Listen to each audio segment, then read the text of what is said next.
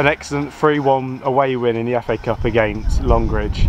Come from behind as well. Some senior players scoring goals. What do you make of today's performance? Unbelievable performance from the lads. We dug in when we had to. Went 1-0 down against a very strong Longridge, which we again expected. I mean, they took the lead probably against the run of play at the time, but they were decent. They were attacking well. They were getting behind us at times, and once we figured out it was more getting a foothold in the midfield, and once we'd done that, I felt like we pushed on. And yeah, I mean, what a goal by Matty Woolley. He's not mentioned it at all. Mark Reed coming on as well. Yeah. He hasn't played in a bit of time, but he looked like he fitted right in and helped to coach right from on the pitch itself.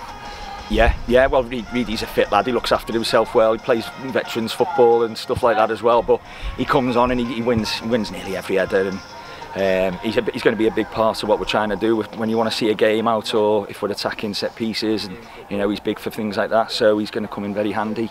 And now he's back playing. He doesn't know that yet. Ash Wardle out injured again today, and Vinnie Wright still out injured. Any update on either of those two? Both will probably be okay for the weekend.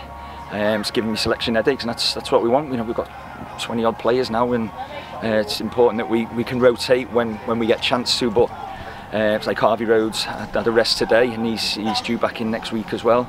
But it was just about giving lads a rest at the right times when we know we can bring lads in that suit a system to play who we're playing against, like today. And Scotty McGowan coming back in was another big one, getting his goal as well, and he's needed it. He's wants to, you know what he's like. He's been chomping at the bit, and it's been non-stop from him, and it's, you know, and he's deserved his chance, and he's took it. Thanks, Chris. No problem.